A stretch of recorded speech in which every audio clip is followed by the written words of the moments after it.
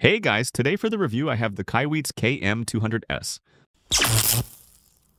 I received this multimeter from the KAIWEETS company to make a review. It's the KAIWEETS KM200s Digital Multimeter. Before we dive in, I want to let you know I'll be giving away this multimeter. Stick around until the end to find out how you can enter. Let's start with the unboxing. It comes with a multilingual manual.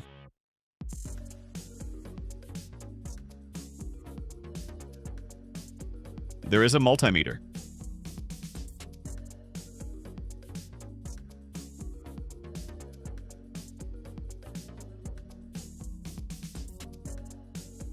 There are the probe leads. There are two AAA batteries. The first thing you want to do is remove the plastic film from the display.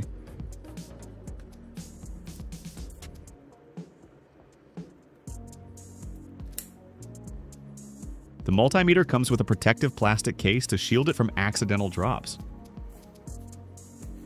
Remove the case to insert the AAA batteries.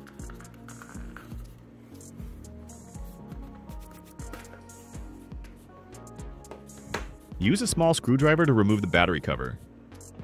Insert the included AAA batteries into the multimeter.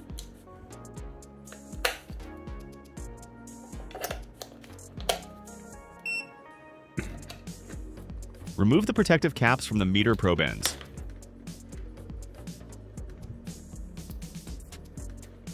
Insert the black probe into the COM port. Insert the red probe to the input port. Remove the protective caps from the meter probe leads. When you switch on the meter, it starts in auto mode. Press the function button to switch to manual mode. The first option is DC voltage. The next is AC voltage. The next is to measure resistance. The next is detect continuity. The next is to detect non-contact AC voltage. When you press the function button again, it goes back to the auto mode.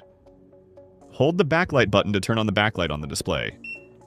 It's time to put this meter to the test and see how it performs. Begin by checking the voltage of this AA battery.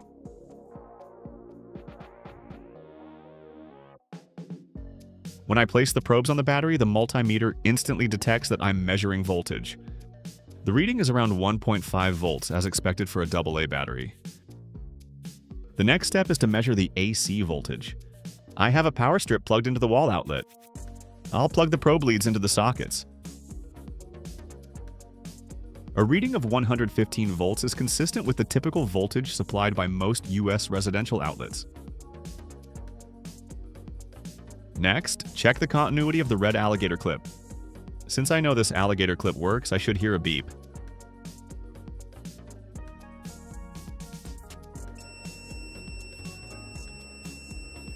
Hearing the beep confirms continuity. The next step is to do the resistance test. This is a 47 ohm resistor. When I place the probes on the resistor, the meter shows about 47 ohms, just as expected. The next step is to perform the non-contact AC voltage test. Press the function button to set the meter to the NCV mode. The tip of the meter is the NCV probe. When a strong electric field signal is detected, the meter starts beeping. This is a great multimeter. Although it doesn't have additional features of other multimeters such as testing for capacitance and temperature, it's a great value. It's compact and easy to carry. This is a solid choice if you just need a straightforward meter with essential functions like testing both DC and AC voltage or resistance. Now it's time to explain the giveaway. To enter, comment with the keyword multimeter. In 2 weeks, I will do a random draw and announce the winner. For full details of the giveaway, please refer to the description. No purchase necessary. Good luck! If you found this video helpful, give it a thumbs up, consider subscribing for more electronics tips and tutorials, and hit the bell icon to never miss an update. Thanks for watching, and I'll see you in the next video.